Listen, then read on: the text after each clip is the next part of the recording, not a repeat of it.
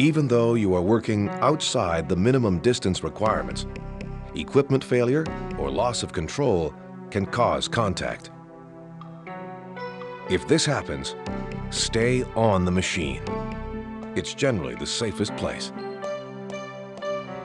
If you have to work on the ground, work with radio signal equipment or non-conductive cables such as fiber optics.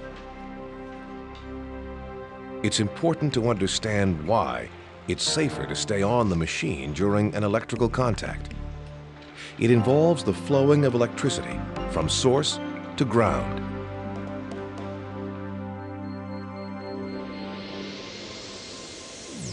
Electricity will always take all paths to ground.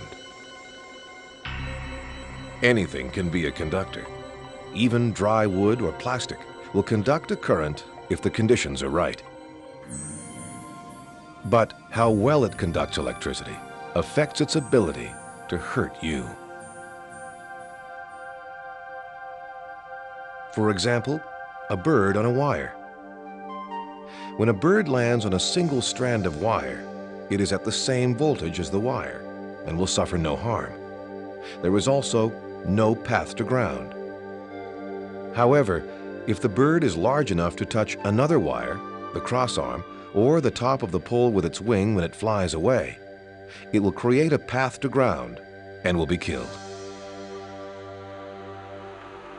If contact with a power line is made, a path to ground is established.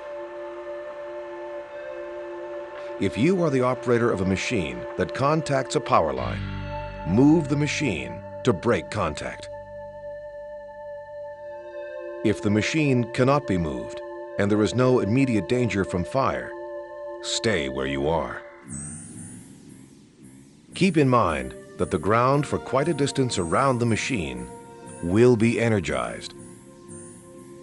Warn others to stay back a minimum of 10 meters or 33 feet and tell someone to call the power company.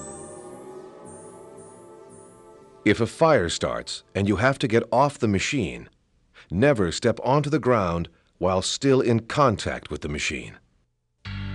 The object is to ensure your entire body clears the machine and that you land on your feet without stumbling. Keep your feet together and take short hops or shuffle a minimum of 10 meters or 33 feet. Separating your feet can cause the electricity to pass through your body because it will give the electricity another path to flow through.